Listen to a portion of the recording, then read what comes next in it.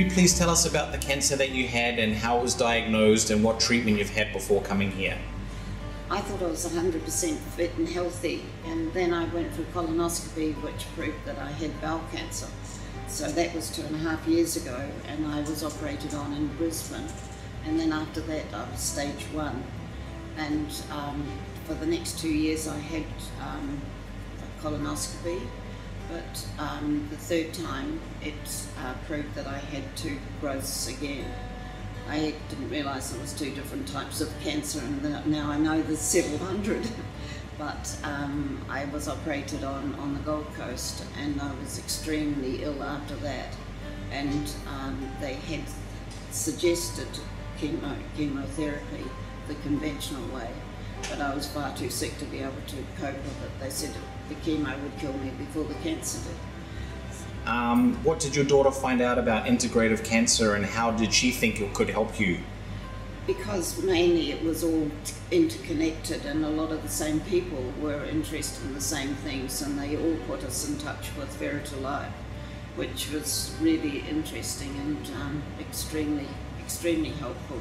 I found everybody wanted to knock it, that it was a scam, and I was going to lose my money, and it was ridiculous and waste of time, and I decided that I deserved to be wasting some time. So, well, I hope you feel like you've made the right decision. I definitely feel like it. What different between the treatment in the hospital versus the treatment here at Verita Life? Well, friends that I've got and that got cancer, and the treatment that they've had with chemo and radiation is really sad, just so sad. They're so sick and so miserable that I decided I wasn't going to have it anyway. And I was very fortunate that I didn't have to have it.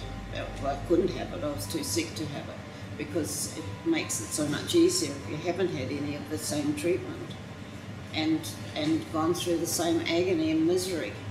I've had low-dose chemo, and the time it takes to check you and to do everything for you has been incredible. And all of the anti-cancer, everything that's come up, and all the tests that they do, and there's 3 or 4 people standing over you all the time while you're having low dose. And the best part about it is that after you've had the low dose, you get tons of beautiful fruit. And that's the first time the cancer has actually seen fruit. And it's no sugar, no flour, no carbohydrates, no. So the nutritional approach is obviously very different. Oh, totally. Yep. Absolutely, totally. And how do you feel about that diet? I know it was quite hard for you in the beginning, but do you want to tell us about that? Mainly because I don't eat a lot of raw fruit, no fruit really.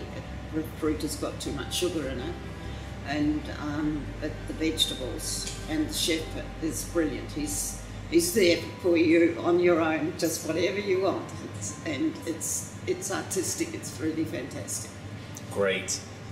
How do you feel now after having a month of treatment with us? I feel like I'm going to definitely live to 150.